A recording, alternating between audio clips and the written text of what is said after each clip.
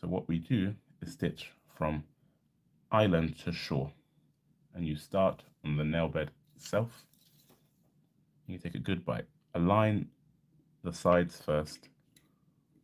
Again, I would use a dissolvable suture, such as Microsurgery. I'm using this suture so you can see the suture material for the video.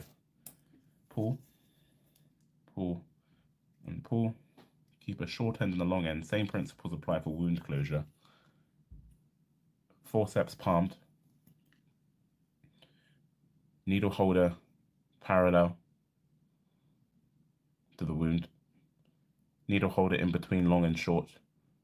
In the last session we talked about how to kind of make your maneuvers small and neat and economical. You just have to push the nylon suture like this, or any suture. Again, I would normally use a dissolvable suture. Lay a square knot